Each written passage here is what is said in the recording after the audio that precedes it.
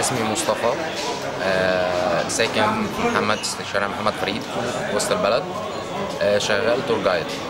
So when was your first time at Tahrir Square? Have you been there?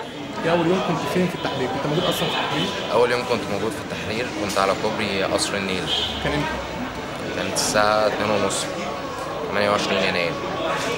What has changed since then? كان اتغير من وقتها. الحقيقة مفيش حاجة اتغيرت. أنا شايف إن مفيش أي حاجة اتغيرت. نفس النظام هو مش شايف إن في أي تغير. مفيش تغيير جذري هيتم في الموضوع غير لما كل بني آدم يغير من نفسه الأول. بس.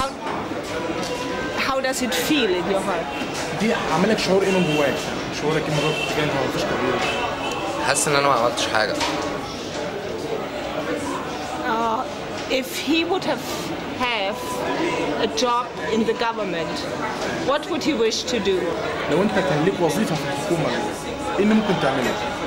ممكن أعمله إن أنا أحاول أطهر الفساد.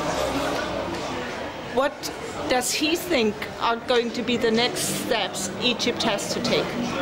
أنت شايف إيه الخطوة الثانية اللي مصر ممكن تاخدها دلوقتي؟ الخطوة الثانية اللي مصر ممكن تاخدها إن هي تحاول تحاكم رؤوس الفساد، تهتم بالتعليم لأن التعليم هو أساس كل حاجة. So what is for him personally the biggest challenge right now?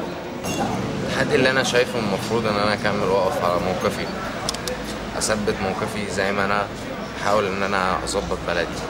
أنا شايف إن البلد حالها ما اتعدلش ومش هيتعدل دلوقتي، لأن مفيش حد يديك فرصة إن أنت تحاول تعدل بلدك.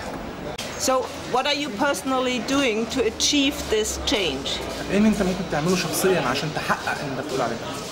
اللي أنا ممكن أعمله شخصياً عشان أحقق اللي أنا بقول عليه دوت، أبتدي التغيير من نفسي أنا. أبتدي أغير آرائي ومعتقداتي الداخلية، إن أنا أكون بني آدم إيجابي مش سلبي.